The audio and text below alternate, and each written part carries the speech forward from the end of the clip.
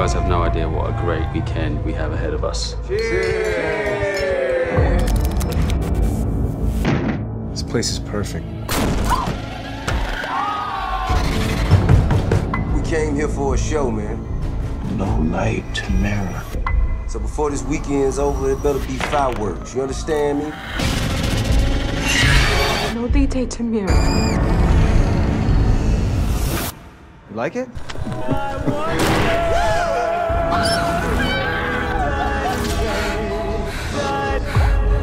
Wonderful.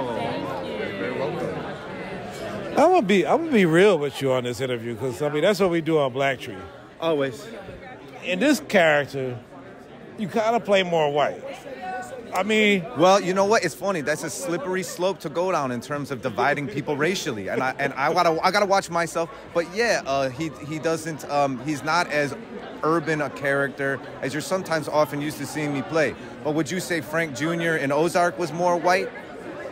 nah, he was more like, he still had a little bit more.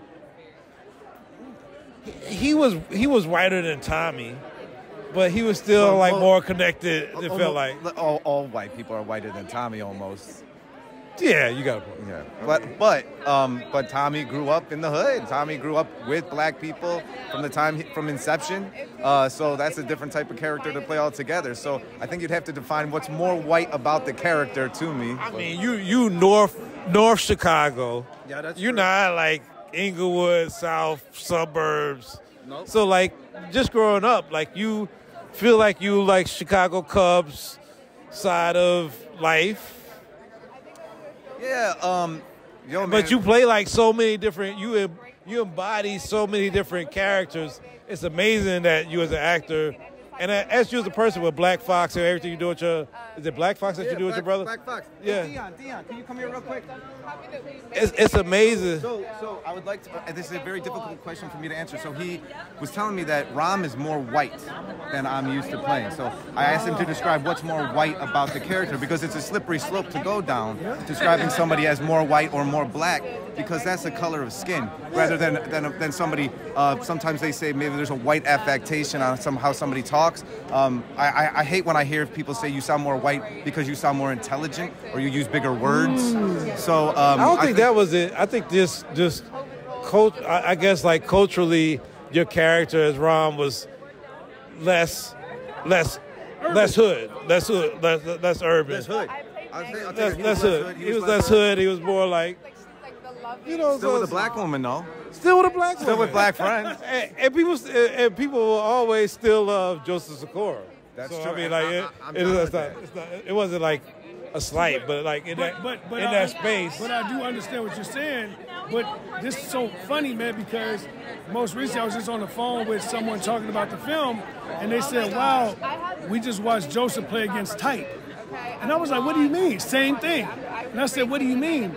And they was like, no, I'm not saying it like that. I'm saying it was cool to see. I think the fans makes us appreciate everything about him more. Like, oh yeah, he can play that, but he can play this, and he can play all of it. What level of actor you're dealing with? Yeah. See, people forget Joseph Sikora is an actor first, right? And then he's Tommy. Yeah. You know what I mean? Tommy is a character, which I think is really He knows good. I know all about, because I caught out a song from the '98. That's true.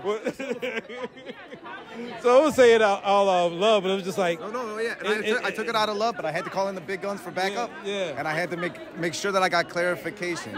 Yeah, but it's just like, how do you dip into all of these different elements of life and culture and character and pull it off authentically? Like, that's you. Like, when people see you as Tommy, that's you. They feel like they see you on the street, Joseph Sikora, you're Tommy. But they see you as this character as Ron, they feel like that's you. I can answer that because you and I are not dissimilar, that we're detail-oriented guys. Yeah. You pull out facts from everywhere, and you always, that's why I'm like, I love your interviews, because you get very specific about things. And I think I get very specific, which makes things real and genuine. Because when we are passionate about something, we get down to the minutia.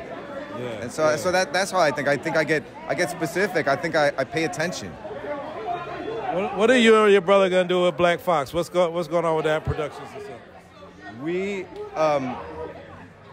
you might have given Draymond. Draymond. Yeah. With Black Box, we have got 5 projects in development. We're working with Michael Strahan's company, Smack, about a really exciting project that I can't wait to get even further down the line. That is all Chicago involved, but we're taking it back to the 80s. We have got, we're working on a project from a Richard Wright, obviously the incredible Mississippi-born, native son, Chicago-raised novelist, that we're developing a television series with that. With the great Kendra Chapman, and we partnered with G Unit, so I can't wait to get rocking and rolling with that. And then we start season 3 of Power Book 4 Force, so I can give the fans what they want and bring Thomas Patrick Egan back to the small screen. All right. Last question. How much fear did you have as a kid getting on the screen in a commercial with Michael Jordan? Kid from Chicago being in commercial. I was in awe. It was like seeing Superman in real life. It was the most blown away I had ever been in my life up to that point, and one of the most blown away I've ever been in my life since. He seemed 500 feet tall. He was, this is early. I mean, this is 89, so it's like stuff is just about to like be the biggest thing in Chicago history, like right before 91.